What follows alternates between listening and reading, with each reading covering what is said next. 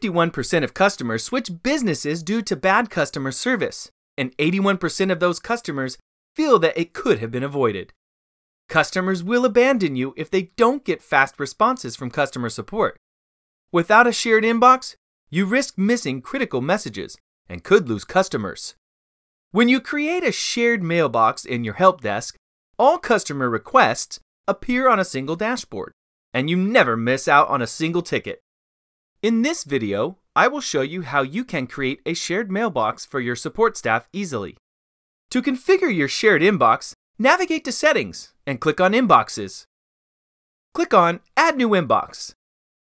Here in this box, enter your existing support email where you currently receive customer questions. Your responses to customers will be sent from this email, so make sure you type the right email address here. In this box, enter the name you want to send responses as. For example, you can choose to send responses as a company, person, or as a team. As soon as you fill the above two fields, an email ID populates here in the third text box automatically. Copy this email ID. Go to your current email service and enable email forwarding. For example, if you use Gmail, click on this little gear icon and then Settings.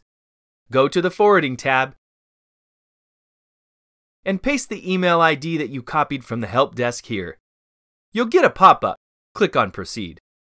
You'll receive an email to verify the email forwarding.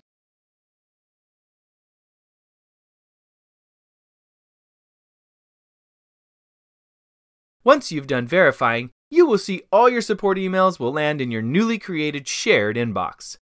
Allow access to the mailbox to your teams here, and click on Save.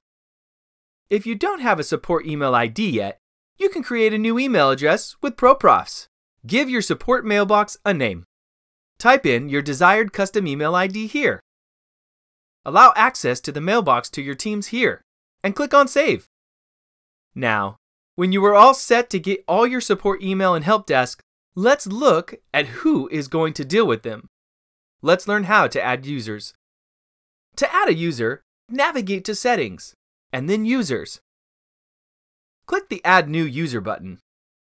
Enter the details of the new user here found in this form. Designate the teams that this user will be a part of and assign him a role. You can also enter a signature for the new user here. That's it! You're now ready to handle your customer questions on one dashboard and will never miss another support opportunity. We're here to help if you need us. We have live chat, phone help, and a huge knowledge base, so it's easy to get started.